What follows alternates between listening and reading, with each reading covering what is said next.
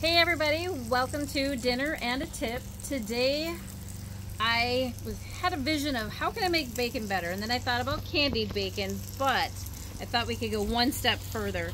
So we're gonna do a sweet Thai chili candied bacon. Gonna go ahead and start with some sriracha sauce, or some sweet Thai chili sauce. We're gonna go hit that with some honey. And I'll go ahead and put some measurements in here, but it's kind of just by taste at this point. We're going to hit with a little bit of the log cabin syrup. Depending on if you like it hotter or not, depends on how much syrup you're going to want to do. So you're just going to want to give that a quick stir. Perfect. So I've already got the bacon started over here. So I did try it once with the bacon, just putting the sauce on it right away.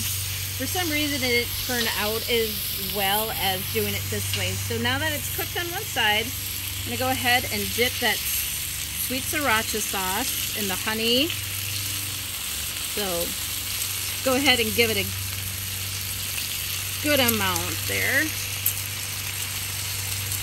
So now that that's there, we're going to go ahead and grab some brown sugar. I'm going to go ahead and zoom in on this, Garrett. Or I can just bring the camera closer.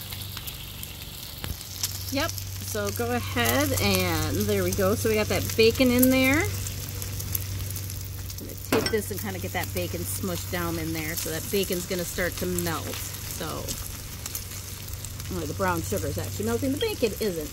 So we're gonna go ahead and give that a flip. And we're gonna go ahead and coat that other side.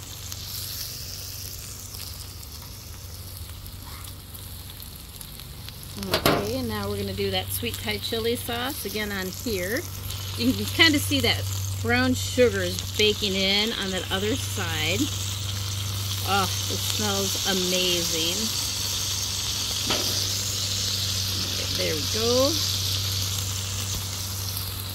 Now we're going to just get it a little bit more brown sugar on this side. So again, what I did is I kind of started cooking the bacon. So this stuff is just kind of more at the very end is when we're gonna hit this. Perfect. All right, let's go ahead and check that other side. See, you can just see all of that stuff cooking in there. And then I'm just gonna put it back down in here and give it just another soak of that brown sugar Thai chili sauce. If you haven't subscribed already, go ahead and subscribe and find out. We've got lots of different recipes that you don't normally see online.